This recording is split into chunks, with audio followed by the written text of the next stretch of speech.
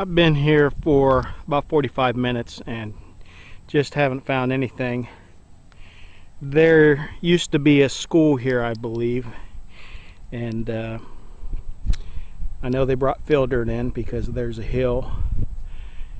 And so I'm going to work my way in a straight line back to my car, and I'm moving on. Hunted across this field. I've worked my way down to where I am now and just haven't found what I'm looking for. So it looks like this is going to be one of those hit and run days, but I'm not going to waste too much time here because I don't have a lot of time, so I'm moving on.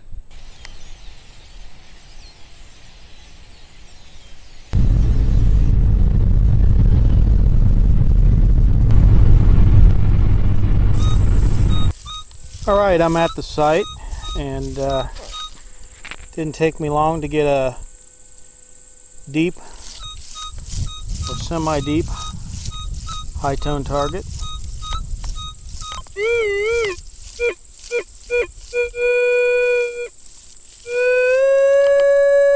Well, maybe it's not as deep. I think the grass kind of threw the depth meter off, but the depth meter. Let's check this out and see what it is.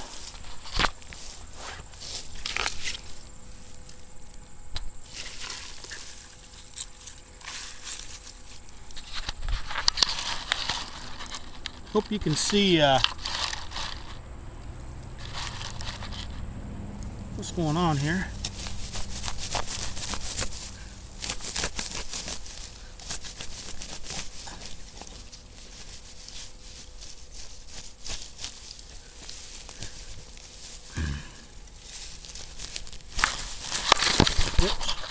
It's a little too close to the action.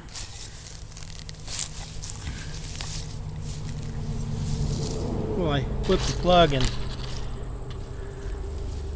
I can see the coin right here. It's a clad quarter,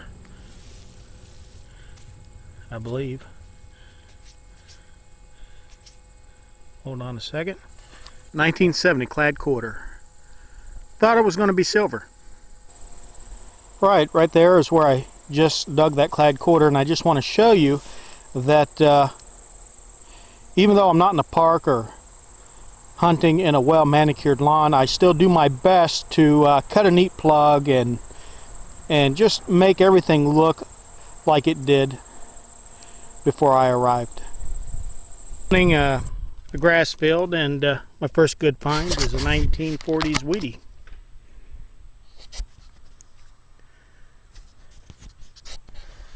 Alright, finally struck silver.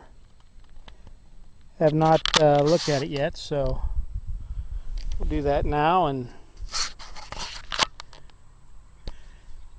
see what we have. Looks like a silver rosy. 1952.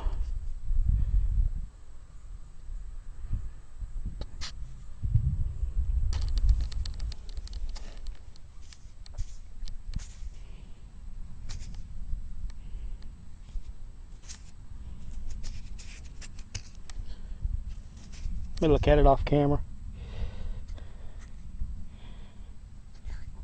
I believe it's a buffalo. Let me clean this one up a little bit, see if we can get a date on it. Maybe you can see a date, but I can't. Okay, looks like a 1936. I also cleaned up that silver dime a little bit. Man, isn't silver beautiful?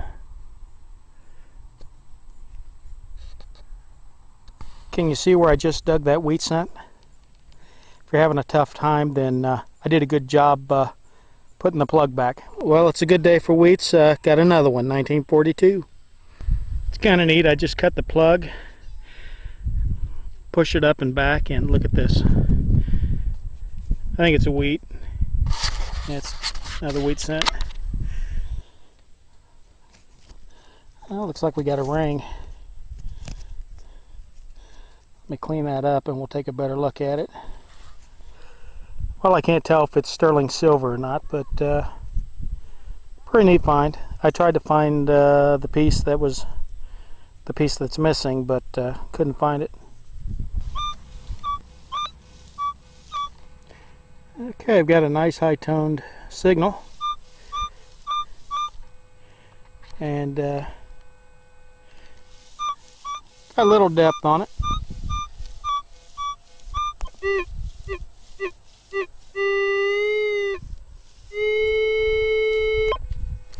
Pinpoint from this direction.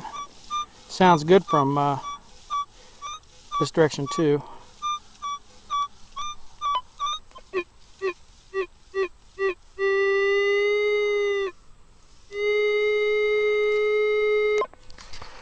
Alright, it's about I'm going to say 5 inches deep.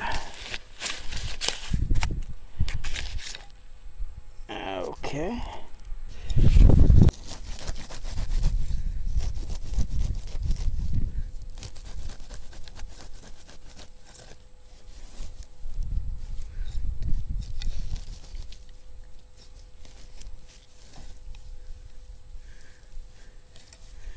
Alright.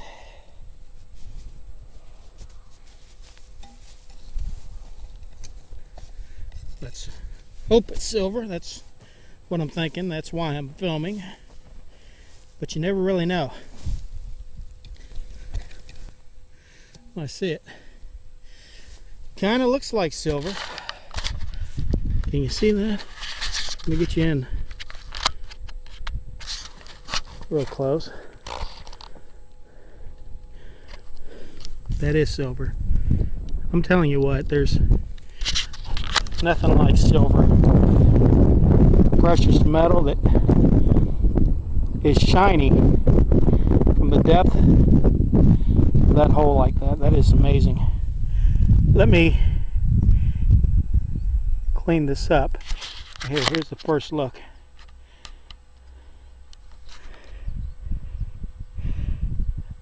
I don't know what that is. I think I see the name George. Let me clean it up and we'll take a better look at it. Alright, it is silver. I believe it's a Canadian silver dime from, is it 1944? Yeah, 1944. Pretty cool.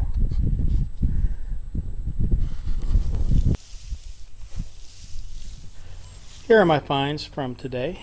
There's some of the garbage. I unloaded some of it when I passed garbage cans. I got some quarters, modern clad, 1, 2, 3, 4, 5, 6, 7 Wheaties, a ring that may or may not be silver, 36 Buffalo, 52 Silver Rosie, and a 44 silver Canadian dime. So I'm pretty happy with these finds, and I just want to say that today was a hit and run day. That's how it goes sometimes. You go to sites that you think may have some good targets, and you try them out, and if you don't find anything in a decent amount of time, then you know, you really have to think about moving on to you know, better sites. And you know, I hit a few places today and ended up right here at this place where I at least found some silver and redeemed myself. And I can say that I didn't get skunked today. Also, I didn't cover this whole place, so I've got another place to come back to. So I wish all of you the best of luck in your hunts, and happy hunting.